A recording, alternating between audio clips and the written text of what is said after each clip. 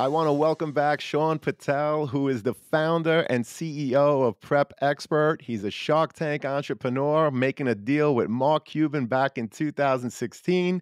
And he's also a board certified dermatologist who received a perfect score on his SAT. Sean, welcome back. How you doing today? I'm doing great. Thanks for having me back, John. So, I just wanted to share with all your listeners real quick that we have an amazing partnership with the College Admissions Process podcast, and we have a really special offer for all of your listeners. So, for any listener who wants to enroll their student into one of our Prep Expert SAT courses, ACT courses, or one-on-one tutoring programs, you can get 30% off just for being a listener of the College Admissions Process podcast. All you need to do is put in the promo code College Talk, one word, just College Talk, and that'll give you 30% off all Prep Expert SAT courses, ACT courses, or one-on-one tutoring packages. Make sure you use the link in the show notes of the College Admissions Process podcast.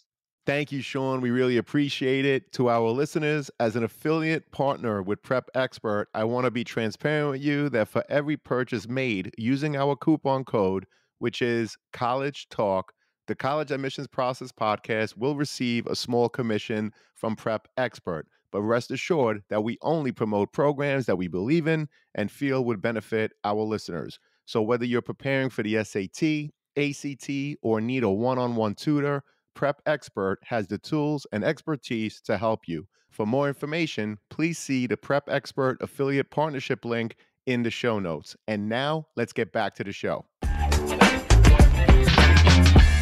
Welcome to The Cap, everyone, the College Admissions Process podcast. I am your host, John Durante, and it gives me great pleasure to introduce to you today Briana Grimes, who is from Vanderbilt University, where she works as an admissions counselor. Briana, thank you so much for being here today. How are you?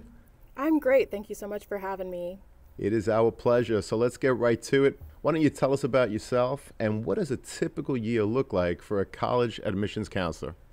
Definitely. So, again, my name is Briana. I actually was an undergraduate student at Vanderbilt. I graduated in 2020 with a major in gender and sexuality studies, a minor in Italian. And now I've been in the admissions office as a counselor for almost a year coming up this summer. And so I have almost experienced all of the different cycles that we have within a typical admission season. The summer is kind of a bit of a lull. We do some light programming where we have visitors on campus, which we do all year round. Then we start to ramp up in the fall with our recruitment and our big travel season. Of course, it's looked different due to COVID, but hopefully this year we'll be able to get out to all of those cities, lots of different events that we do on the ground so we can meet our students and counselors. Then to the winter, we shift to reading applications, which is a huge undertaking because, of course, we get so many wonderful applications from students all over the world. And as we wrap that up, we also start our on-campus programming, which is what we're doing right now. Lots of admitted students events for those students who were admitted after we wrapped up reading. And of course, lots of these overlap. So that's a lot of fun about our cycle, but that's kind of what the typical year looks like.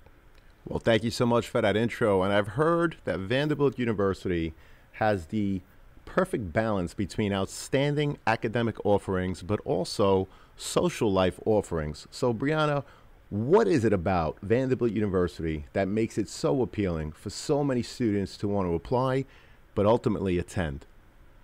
I would not say that any school is perfect as a former student myself, but I have to say Vanderbilt is pretty amazing with that balance. I think that first of all, it's just how well-rounded the resources and the options are for students academically. In terms of the liberal arts, we're really big on research. Around 60% of our undergrads will do some sort of research before they graduate. And then of course the social offerings as well, which I can talk more about later, but we have so many different organizations and clubs for our students to be involved in. And also lots of students really enjoy that we're a decent sized campus, but we're not a massive campus. So you have all of the resources of a huge research school with kind of the community feel of a smaller liberal arts school. And that community is definitely a big part of what draws a lot of students here. We are so collaborative. Lots of students ask, is it competitive, more dog eat dog? And I have to say, it was just really wonderful to have the support of faculty, students, and staff. We're like one big Vanderbilt family here. And so I think that that kind of calm energy where everyone just really works together and enjoys being together is something that really draws students here when they visit.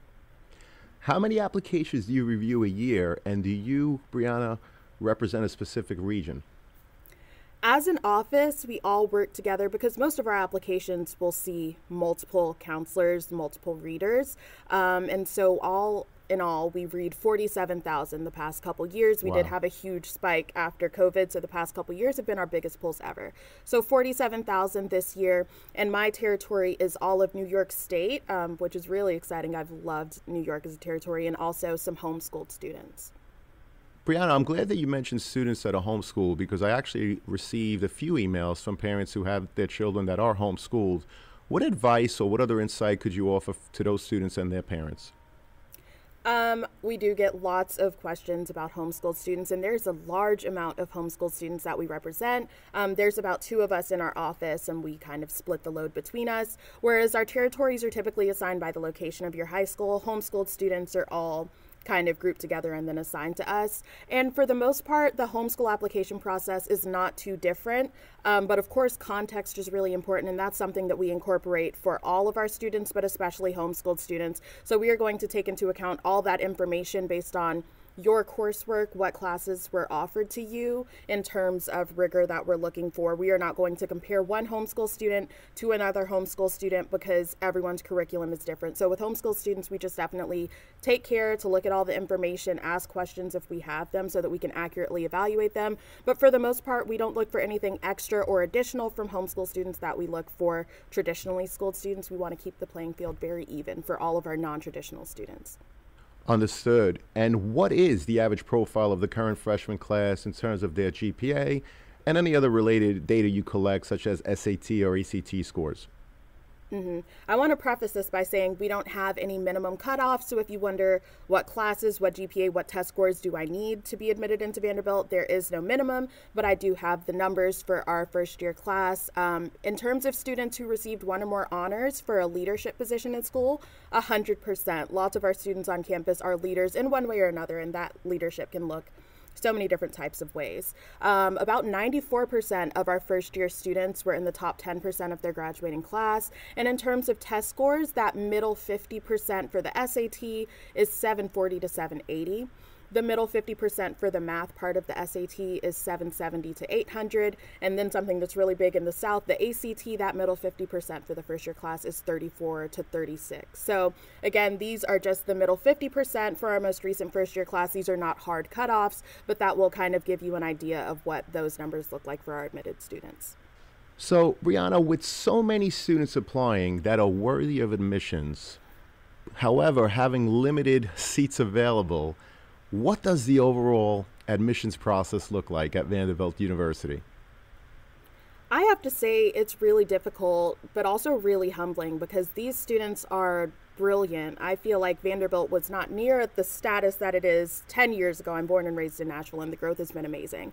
And so it can be really difficult when we receive thousands more applications than spots that we are able to fill. But my advice that I can give to the students is don't let any numbers, any admit rates, testing numbers kind of discourage you from applying, because we look at every single part of the application. We use a holistic review process and that context-based review earlier. So what one student does to be successful might be completely different from another student. We really want to make sure that we have all different types of students from all different backgrounds on our campus, and those that showed engagement and leadership in lots of different ways. So it can be really hard to describe how we fill those spots, but it's not just one type of student that we admit to Vanderbilt. We look at that whole picture. So all I can ask of the students, because I know it's a difficult process and it's stressful, is to just put your best foot forward. By your senior year, you've already done all the hard work. You've taken most of your classes, you've taken most of your tests, and now is the time to just show us what you've done the past 4 years. And we just look at all of that information within our pool, and we take a lot of good care to make those decisions. Again, I've heard Vanderbilt University as being described as having the perfect balance in terms of great academics and all of those social opportunities. So, Brianna, what can you tell us about life on campus outside of the classroom? There are so many ways for students to get involved in and off of campus. We have 500 plus student organizations that are run by the students. 90 of those organizations are cultural or identity based for students, again, from all different types of backgrounds that we have here on campus. Greek life is also definitely a thing here. About 30% of our students are involved in Greek life, and so it's definitely not the massive presence that it is at other schools that might be larger. It's kind of like, if you want to be involved in Greek life, there's so many opportunities for you to do so, but you're not going to lose out on the social aspect of campus by not being involved in Greek life because there's so many options. And in terms of off campus, Nashville really just is the perfect place to be for a college student, if I do say so myself. In terms of the music scene, of course, we are Music City, USA. Of course, we have those larger venues, the Ryman, the Grand Ole Opry, the Bridgestone Arena, but there's lots of smaller venues that college students really love to go to, and I found some of my favorites in the smaller music scene. In terms of sports, we have so many different sports teams here, from the Tennessee Titans to the Nashville Predators. We just got a new soccer team. So if that is your jam, on campus and off campus sports, we have that here in Nashville. And then, of course, the food. We are definitely a foodie city, and Vanderbilt students are in an even better position because we have a program called the Taste of Nashville, which allows students to eat at over 20 restaurants all across Nashville with their campus meal plan. So Wow, that's lots awesome. of Definitely. You can keep yourself busy on campus if you would like, but lots of students really branch out and go enjoy the city of Nashville because Vanderbilt is a part of Nashville and vice versa. So whatever capacity you want to be involved in, whatever your interests are on campus, off campus, there is something here for you. That sounds terrific. Do you measure demonstrated interest? And if so, Briana, what are the types of things you're looking for? Good question. We actually don't track demonstrated interest. The exception for this is our waitlisted students. So for general first year admission, we don't track demonstrated interest. Of course, students are welcome to send updates, send emails. If they have any questions, we definitely want them to reach out. But a student who has attended virtual sessions and emailed their counselor is not going to be at an advantage over a student who hasn't really interacted with Vanderbilt before. Now for our students on the wait list, we do like to see, if you have a letter of continued interest, we welcome that. More rec letters, any new information that would help us in that process, but that is only for our waitlisted students. So for our first year applicants, we do not track demonstrated interest. We want all of the students to be involved just for their own benefit and their own information. Well, I think that's great advice, specifically for students that are on the wait list. If in fact they are interested in Vanderbilt University, reaching out, letting their intentions to attend known, I think that's a really good piece of information to put out there. So thank you for that. Briana, what kinds of application options do students have at Vanderbilt? In other words, early decision, early action, regular admissions, and of course, are there benefits to any of these? Absolutely. So we offer two different types of decision plans, which are early decision and regular decision. And then early decision is split up into two further plans, early decision 1 and 2. Early decision is basically a binding decision plan. That means that if you apply to Vanderbilt early decision and you were admitted, you were committed to going to Vanderbilt, you will have to withdraw all your applications from other schools. And this is definitely a decision that is something you really want to consider with your parents, with your counselor, and you want to take a lot of time to think about it before you commit, because it is a commitment, and that is something that we really like to stick to, and we like for our families and students to stick to it as well. The only difference between early decision 1 and 2 is the deadline. So let's say you would like a bit more time than that November deadline. For early decision 1, that deadline is going to be early November.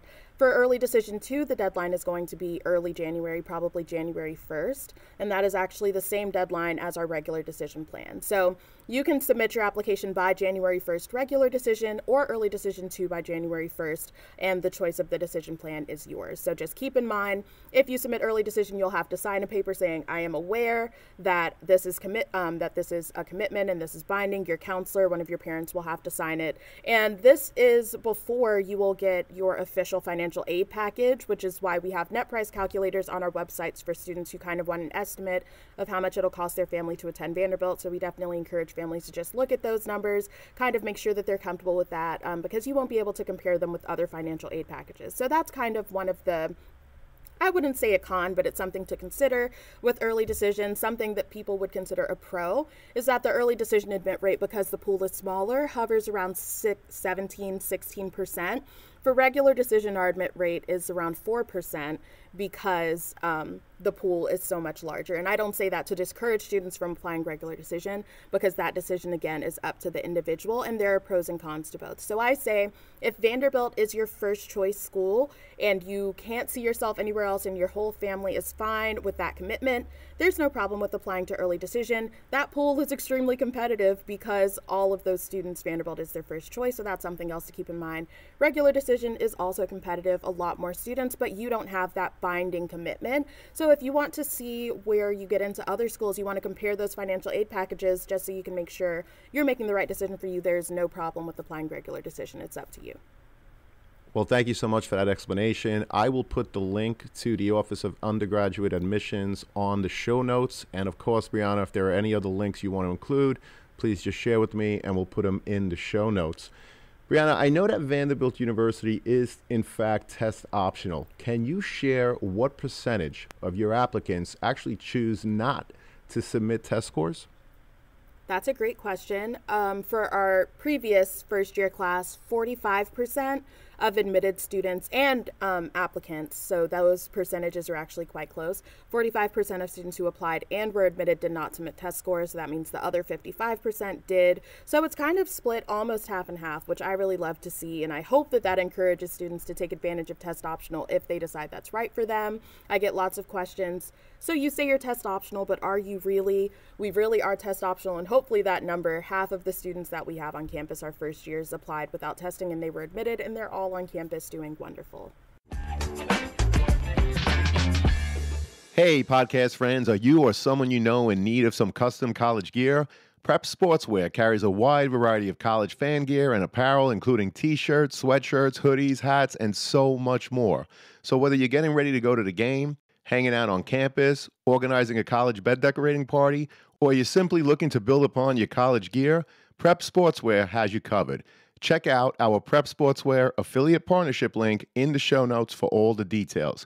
As an affiliate partner with Prep Sportswear, the podcast does receive a small commission if you make a purchase, but rest assured that we would only promote products that we believe in and feel that would benefit our listeners. And now, back to the show. Well, that's actually very helpful, and that's specifically why I asked the question, because I was getting emails from some students and parents asking just that. So it's interesting to see that 55% of the admitted students did, in fact, send test scores, but 45% did not. So that's a very interesting piece of data to have for the students and parents. Thank you for sharing. I also read about the need-blind admissions process at Vanderbilt University. So what kind of scholarship opportunities do you offer for academic achievement, and does a student have to apply separately for any of these offerings?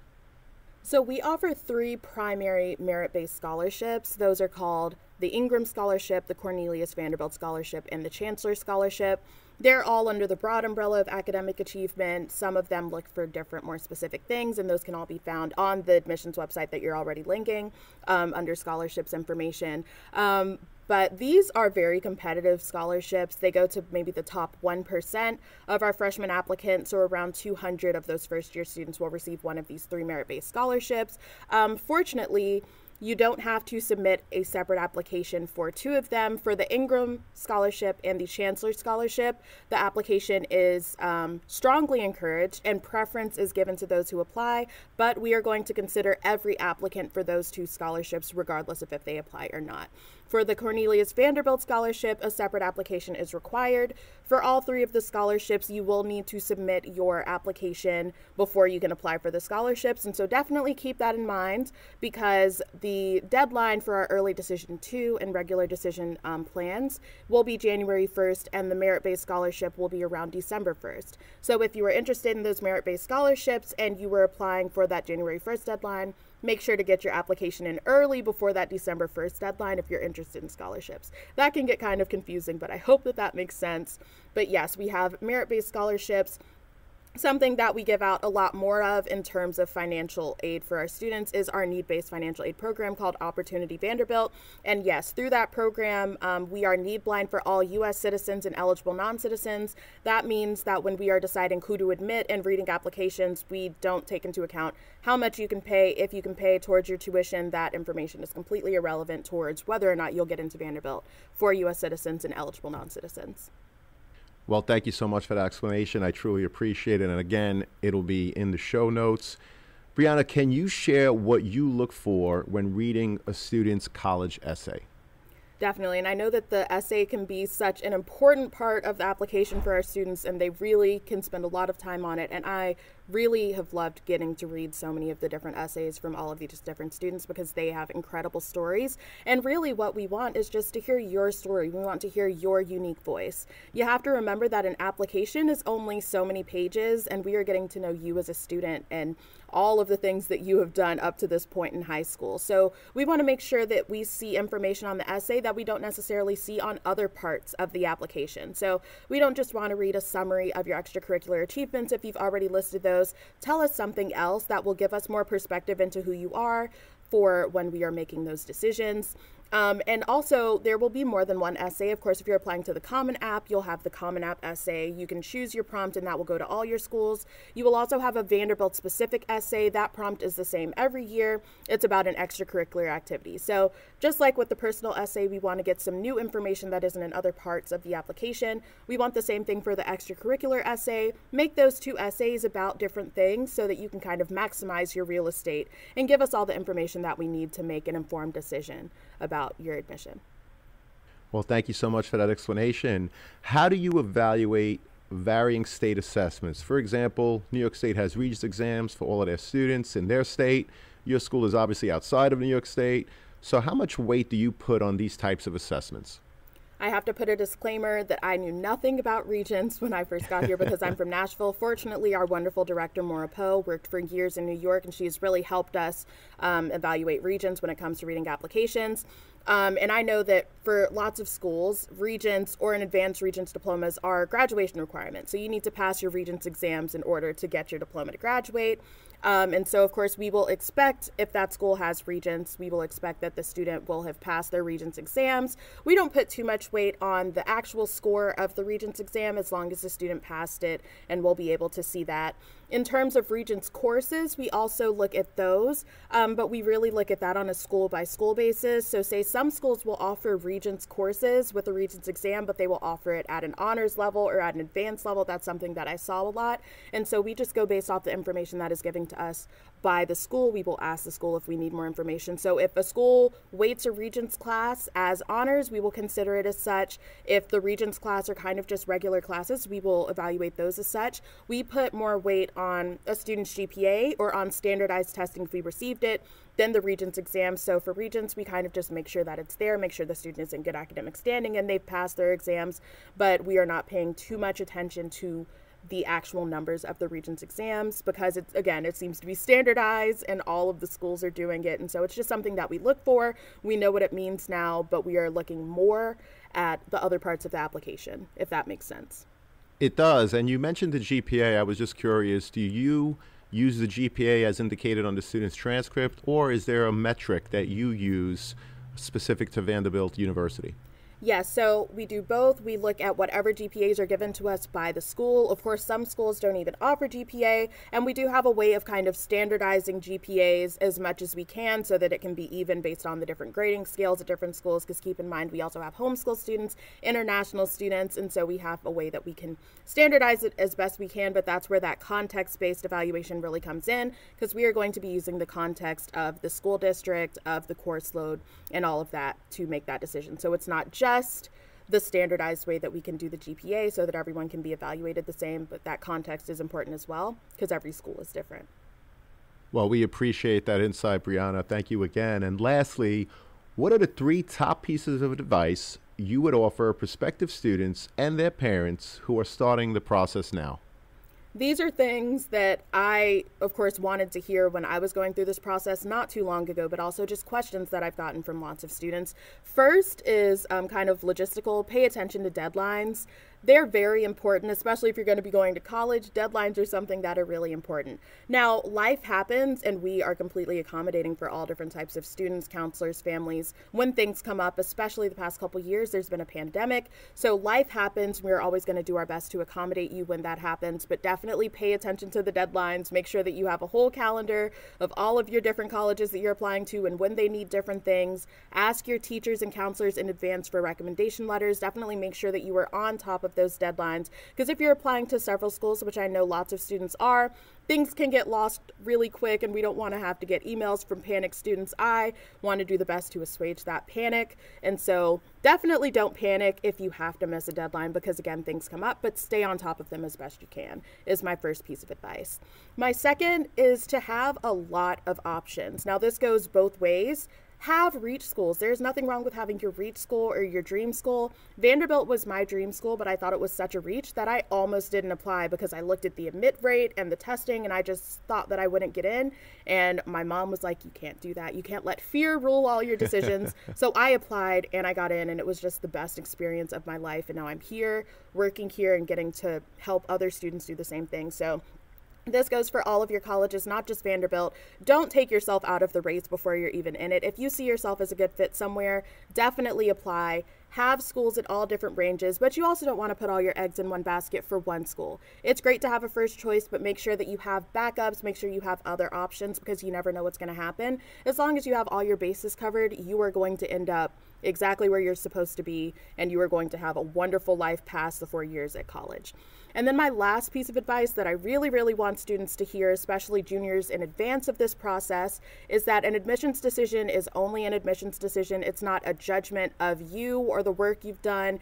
We only have, again, so many pages to get to know all the information that you've given us. We don't get to see everything you've done. We don't know who you are as a person. We only have that information. So I definitely don't want students to take any of their decisions personal. I have lots of students ask, well, what did I do wrong? What more could I have done? And the thing is, with a pool this competitive, we have thousands of brilliant students, and oftentimes there is nothing more you could have done. So I also don't want students to break their backs and feel like they have to get in a lot of extra activities, do a lot of extra clubs, take a lot of extra classes that aren't really what they want to do because they feel like that's what they need for their resume or for their application. What you have done up to this point is enough, and all of these students, I guarantee, are amazing. So I don't want them to get discouraged if they receive a decision that might not be the one that they want.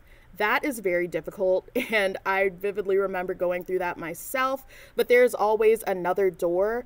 One no means a yes somewhere else, and so not receiving an admit does not mean you did anything wrong. Our pool is just extremely competitive, and that goes for every single school nowadays, I feel.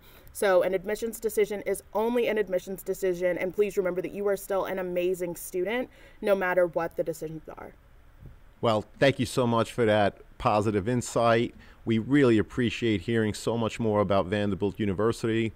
Can't thank you enough for being with us. Oh, thank you so much for having me. I hope I was helpful. You certainly were, and it was our pleasure. Thank you again.